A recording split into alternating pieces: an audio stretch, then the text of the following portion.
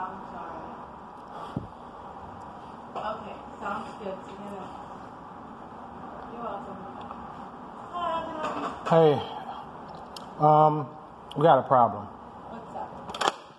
Okay, like 3 or 4 weeks ago, I asked the maintenance man to turn my hot water back on. The maintenance guy? Mm-hmm. Because my hot water doesn't get hot. And he came up there and he told me it's hot enough.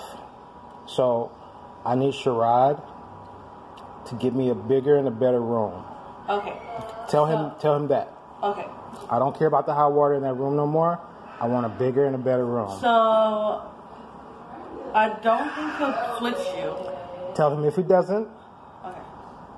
he'll have a problem. Okay. That's it. One thing. So the only mistake there is telling the maintenance guy. The maintenance guy can't do anything if we don't tell him, because we're the one. I could have swore I came down here and told. Maybe Maybe I didn't. So, but him and the head maid is who I told. If you told the main maid, she would have told us. Because she has to report. Well, she didn't, and she was very rude, and she treats me very disrespectfully for no reason.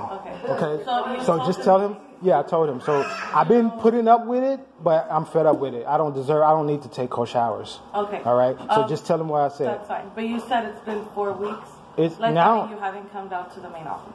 Well, like I said, I told the main maid and I told the maintenance man, and they treated me very horribly. He told me it's hot enough. Okay. And it's not his problem. Talk to Sherrod. I'm like, you know what? And I've been very busy doing my work, so I haven't had time to come down here. But now I'm just like, I'll let him know. So let him know the only option is to give me a bigger and better room, or he's gonna have a problem. Okay. All right. Bye.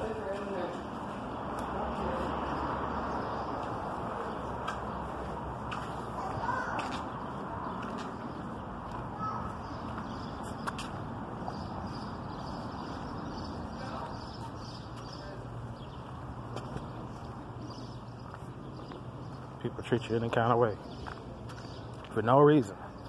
What's the reason to cut my hot water down? Doesn't make sense. So now I want a bigger space. Period. Islam.